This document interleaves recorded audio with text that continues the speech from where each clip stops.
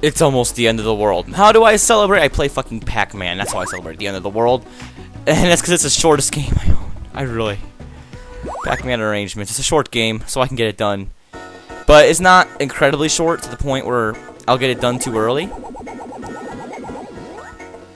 I might have to do this 10-minute episodes. If I do these 10-minute episodes, the episode will be cut off in the middle. I'm sorry if that happens.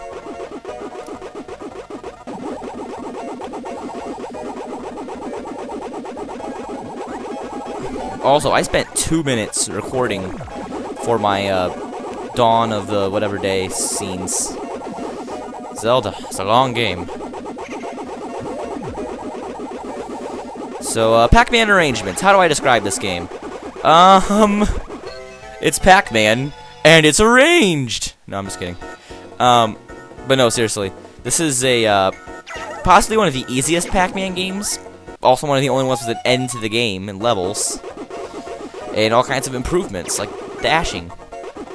More like rainbow dashing. You see what I did there? You see what I did there?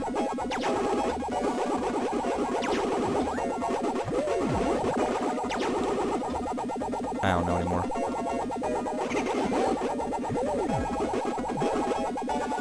There's only truly one ghost that bothers me. I think the orange ghost grows from the yellow ghost. And if he grows... Oh, this music. This is one of them classic songs that brings a lot of nostalgia to me. Oh, please don't be the fat guy.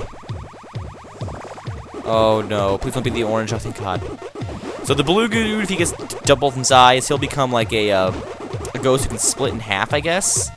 The pink one becomes like a bunny ghost who, the blue one's Clyde. Clyde becomes a... No, red one's Clyde. I don't know. The red one becomes a bull. Blue one becomes like a double ghost.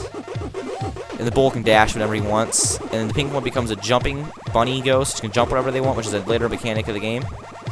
And the orange one pukes up more dots to eat. This also continues in this game. Really useful. Right there. You see where I'm sucking. I don't play Pac-Man for a living.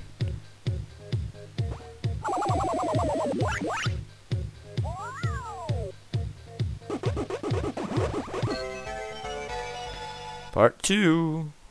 More dashing. This reminds me the most of a classic Pac-Man level right here. It's like the little neon whatever. I don't think I'm like this idiot who doesn't know anything about Pac-Man. I am actually, if anybody,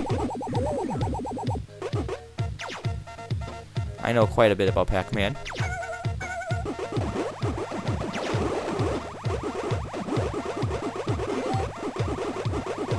Not exactly very good at it, but I know all the storylines and stuff, so I'm no tard.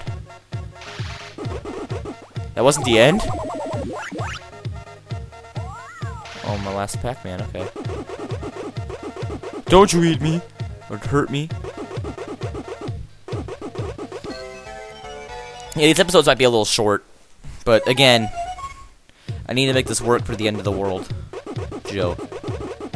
And I know there's no end of the world. Don't think I'm actually believing that shit.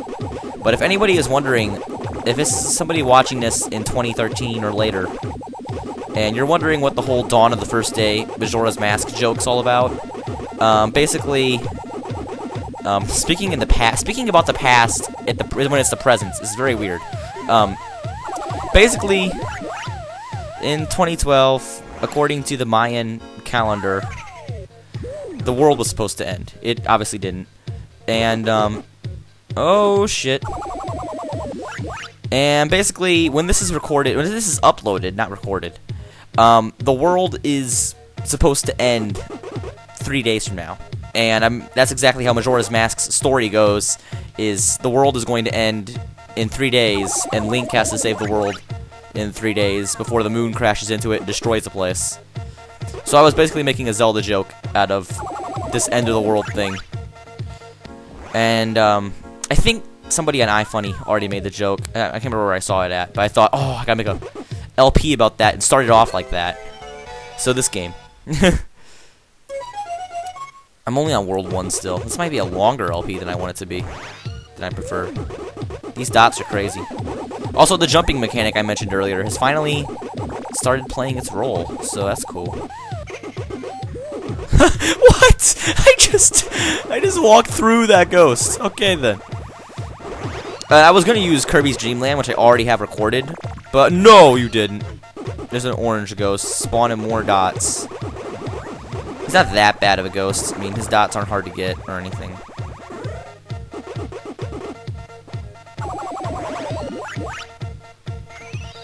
Oh, I'm invisible, okay. Or faster, okay, that works too. So there are power-ups in this version rather than just bonus points.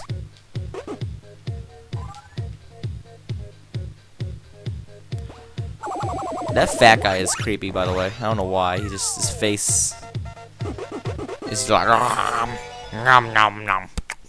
I want some magic beans. I'm just kidding. Oh, this music. Oh, man.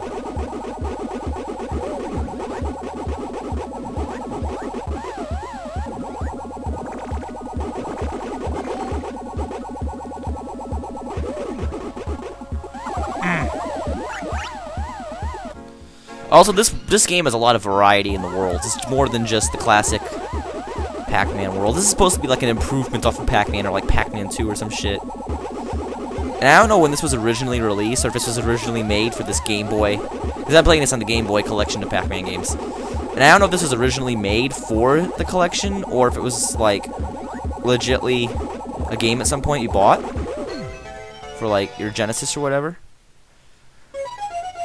But I love it. I don't care what anyone says. This is a great game.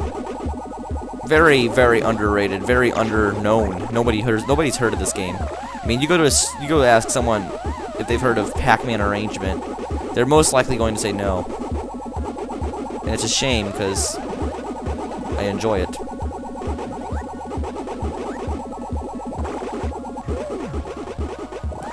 That guy is gonna become the major ghost dude to the level.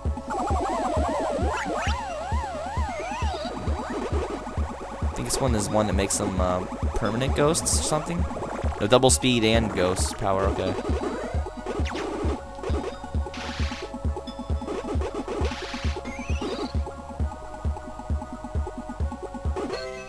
I am very good at this game, apparently. And like I said, this might be a cutoff right here pretty soon. So I'm not going to say it's the end of the episode, but if it does happen to become the end of the episode, I'm sorry, and I'll make an intro, fake intro, at 10 minutes, just like a fake intro, like I said.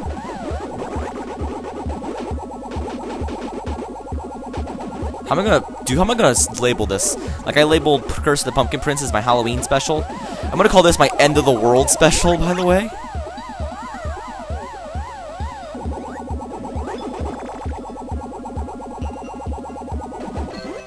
It'll be like, Curse of the Pumpkin Prince, Halloween special, in parentheses, and it's gonna be like, then comes, whatever I do for Christmas, in Christmas special, parentheses. I haven't done a Thanksgiving special, so I didn't really feel like it.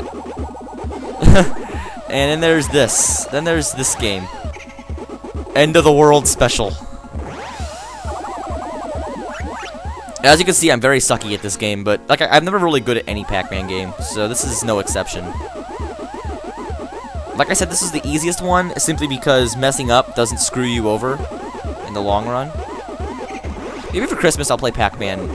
Pac-Mania, is it? Pac-Mania? It's one of the other ones in this little Game Boy thing. Oh, downhill. I think this game is the only reason anyone should buy this Game Boy package, though. Like, I don't know about you guys who also happen to have had this Pac-Man collection on their Game Boy, or this game, but I got, like, hours of fun out of this game. Like, when I was a little kid playing Game Boy in the car on the way to places, this was the game I played. Like, there's always that one game that you had to play in your Game Boy when you were going somewhere. This is that one game. This and Kirby's Nightmare and Dreamlands, or any of my Kirby games in general, because I've obviously been a fan of the series for a long time growing up, because it's obviously that one game that got me into gaming, and that's why I have to respect it and show it my Gratitude. Get in that bag. That was very awkward.